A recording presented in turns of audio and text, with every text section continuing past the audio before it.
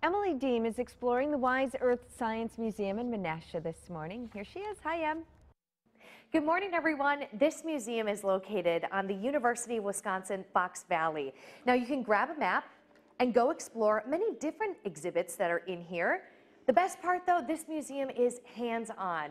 Joanne Klusendorf is here with me to tell me a little bit more. Why don't you explain that, Joanne? Well, Emily, we are not your grandfather's museum.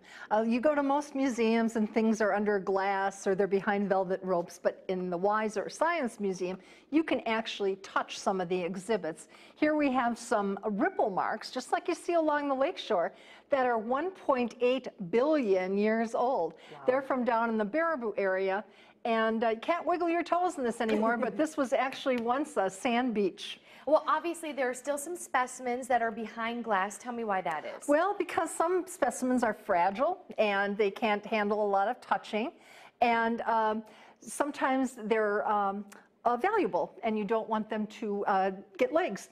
And what are some of these items that are in here? Okay, well, we're looking at some things like crinoid stems, which is a kind of animal that looks like a plant that lives underwater. And then we have cephalopods. Those are the relatives to modern squids. It was like a squid with a long, hard shell.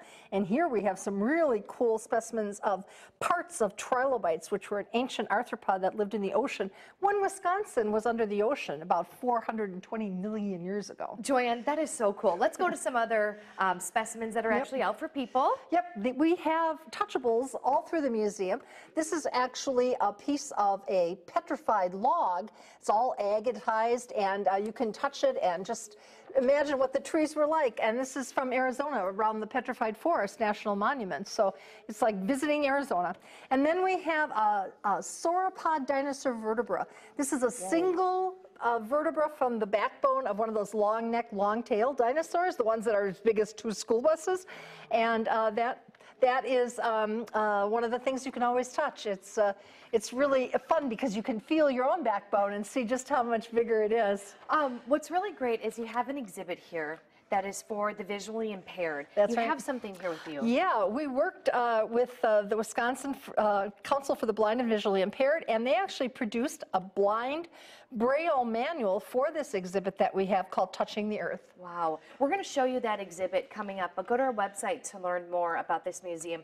Unbelievable what you're able to learn out here and touch. Joanne, thank you so much. Go to fox11online.com for more.